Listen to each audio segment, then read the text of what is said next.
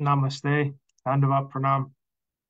By the instruction and grace of our spiritual master, Om Vishnupad Paramahamsa Sripad Bhakti Madhava Puri Maharaj, we are here reading Srimad Bhagavatam. Om Namo Bhagavate Vasudevaya. Canto 3, the Status Quo, Chapter 29, Text 13. Salokyas Sharsti Samipya Sarupya Katvam Apyutu Dihamanam na grinanti Inamat Sivanam Jana. A pure devotee does not accept any kind of liberation, Salokya, Sharsti, Samipya, Sarupya, or Ekatva, even though they are offered by the Supreme Personality of Godhead. Purport. Lord Chaitanya teaches us how to execute pure devotional service out of spontaneous love for the Supreme Personality of Godhead. In the Shikshastaka, he prays to the Lord, O Lord, I did not wish to gain from you any wealth, nor do I wish to have a beautiful wife, nor do I wish to have many followers. All I want from you is that in life after life, I may remain a pure devotee at your lotus feet. There is a similarity between the prayers of Lord Chaitanya and the statements of Srimad Bhagavatam. Lord Chaitanya prays in life after life, indicating that a devotee does not even desire the cessation of birth and death. The yogis and empiric philosophers desire cessation of the process of birth and death, but the devotee is satisfied even to remain in this material world and execute devotional service. It is clearly stated herein that a pure devotee does not desire ekatva, oneness with the Supreme Lord, as desired by the impersonalists, the mental speculators, and the meditators. To become one with the Supreme Lord is beyond the dream of a pure devotee. Sometimes he may accept promotion to the Vaikuntha planets to serve the Lord there, but he will never accept merging into the Brahman effulgence, which he considers worse than the hellish. Such ekatva, or merging into the effulgence of the Supreme Lord, is called kaivalya. But the happiness derived from kaivalya is considered by the pure devotee to be hellish. The devotee is so fond of rendering service to the Supreme Lord that the 5 kinds of liberation are not important to him. If one is engaged in pure transcendental loving service to the Lord, it is understood that he has already achieved the 5 kinds of liberation. When a devotee is promoted to the spiritual world, Vaikuntha, he receives 4 kinds of facilities. One of these is Salokya, living on the same planet as the Supreme Personality. The Supreme Person and his different planetary expansions lives on innumerable Vaikuntha planets, and the chief is Krishna Loka. Just as within the material universe, the chief planet is the sun, in the spiritual world, the chief planet is Krishna Loka. From Krishna Loka, the bodily effulgence of Lord Krishna is distributed not only to the spiritual world, but to the material world as well.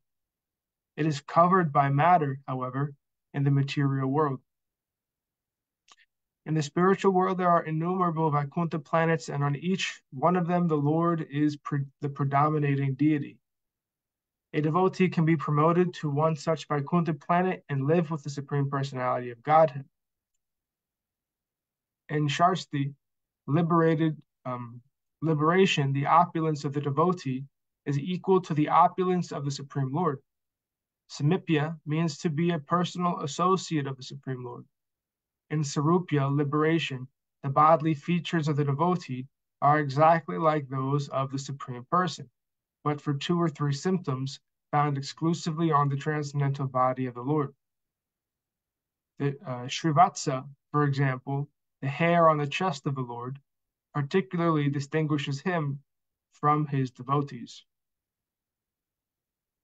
A pure devotee does not accept these 5 kinds of spiritual existence, even if they are offered, and he certainly does not hanker after material benefits, which are all insignificant in comparison with spiritual benefits. When Prahlad Maharaj was offered some material benefit, he stated, "My Lord, I have seen that my father achieved all kinds of material benefits, and even the demigods were afraid of his opulence. But still, in a second, you have finished his life and all his material prosperity." For a devotee, there is no question of desiring any material or spiritual prosperity. He simply aspires to serve the Lord. That is his highest happiness. Text 14. Saheva bhakti yoga kya atyantika udharita yenat vraja yenati vraja trigunam madhava yopapadyate.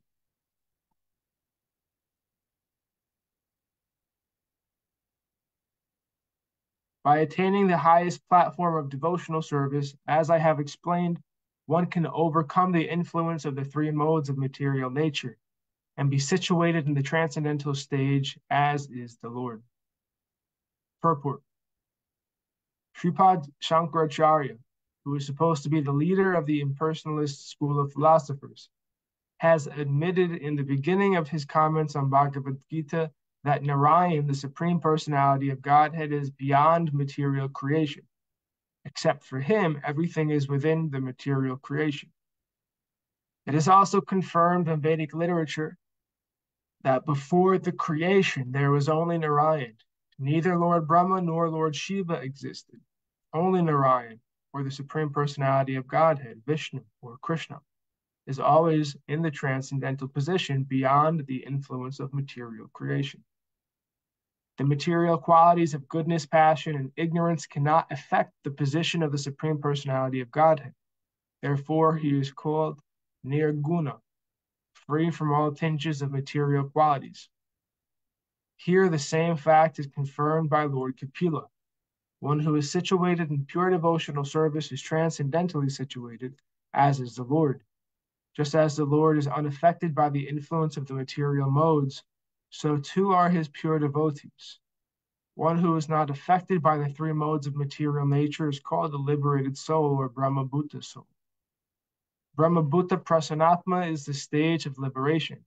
Aham Brahmasmi, I am not this body. This is applicable only to the person who constantly engages in devotional service of Krishna and is thus in the transcendental stage. He is above the influence of the three modes of material nature. It is the misconception of the impersonalists that one can worship any imaginary form of the Lord or Brahman, and at the end merge in the Brahman effulgence. Of course, to merge into the bodily effulgence, Brahman, of the Supreme Lord, is also liberation, as explained in the previous verse. Ekatvam is also liberation, but that sort of liberation is never accepted by any devotee, for qualitative oneness is immediately attained as soon as one is situated in devotional service. For a devotee, that qualitative equality, which is the result of impersonal liberation, is already attained. He does not have to try for it separately. It is clearly stated here that simply by pure devotional service, one becomes qualitatively as good as the Lord himself. Text 15.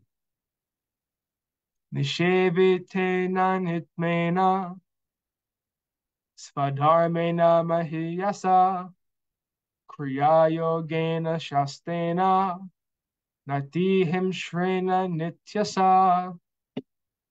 A devotee must execute his prescribed duties, which are glorious, without material profit. Without excessive violence, one should regularly perform one's devotional activities. Purport. One has to execute his prescribed duties according to his social position as a Brahma, Kshatriya, Vaishya, or Sudra. The prescribed duties of the four classes of men in human society are also described in Bhagavad Gita. The activities of Brahmanas are to control the senses and to become simple, clean, and learned devotees. The Kshatriyas have the spirit for ruling, and they are not afraid on the battlefield, and they are charitable. The Vaishyas, or the mercantile class of men, trade in commodities, protect cows, and develop agricultural produce. The Sudras or laborer class serve the higher classes because they themselves are not very intelligent. From every position as confirmed in Bhagavad Gita, Svakarmana tam abhyarchya, one can serve the Supreme Lord by performing one's prescribed duty. It is not that only the Brahmanas can serve the Supreme Lord, and not that Sudras, and not that the Sudras. It is not only that the Brahmanas can serve the Supreme Lord and not the Sudras. Anyone can serve the Supreme Lord by performing his prescribed duties under the direction of a spiritual master or a representative of the Supreme Personality of Godhead. No one should think that his prescribed duties are inferior. A Brahmana can serve the Lord by using his intelligence, and the Kshatriya can serve the Supreme Lord by using his military arts, just as Arjuna served Krishna. Arjuna was a warrior. He had no time to study Vedanta or other highly intellectual books. The damsels in Vrajadam were girls born of the Vaishya class, and they were engaged in protecting cows and producing agriculture. Krishna's foster father, Nanda Maharaj, and his associates were all Vaishyas. They were not at all educated, but they could serve Krishna by loving him and by offering everything to him. Similarly, there are many instances in which Chandalas, or those lower than Sudras, have served Krishna. Also, the sage Vidura was considered a Sudra because his mother also happened to be a Sudra.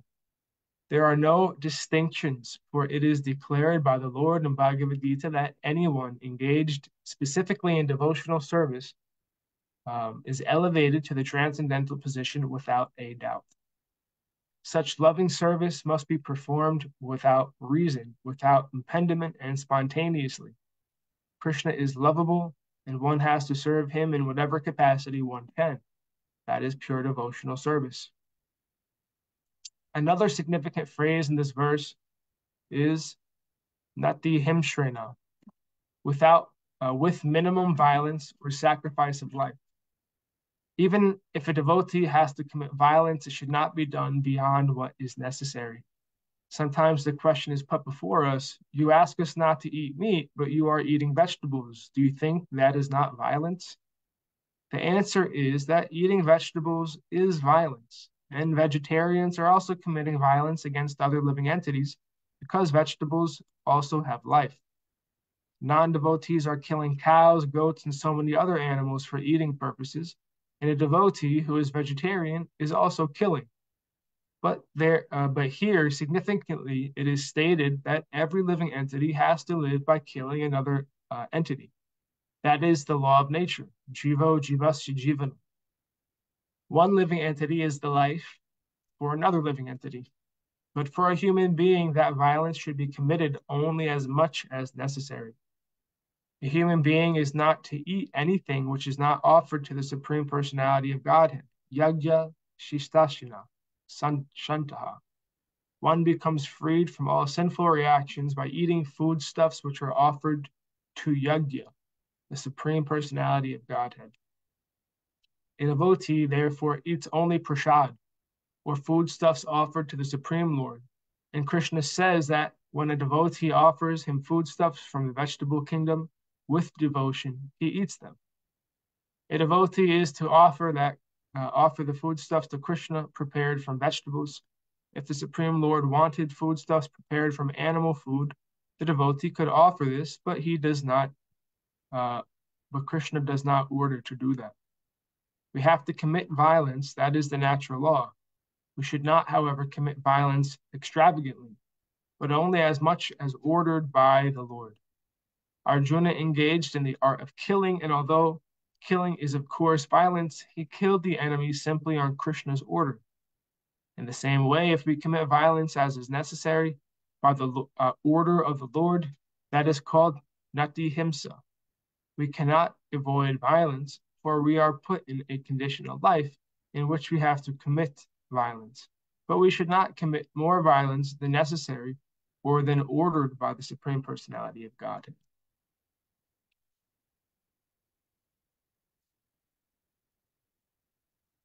And thus ends our reading for today. We'll continue from text 16 on Friday. Jai Vishnupad Paramahamsa Sripad Bhakti Madhava Puri Maharaj ki Jai. Jai. Jai Srila Prabhupada, Srila Guru Maharaj, Srila Gurudev, Srila Acharya Dev, Srila Shanta Maharaj ki Jai. Jai. Jai Rupanuga Guru Varga ki Jai. All Jai. glories to the assembled devotees, all glories to the worldwide devotees, Sama Bhaktivedanta Vrinda ki Jai.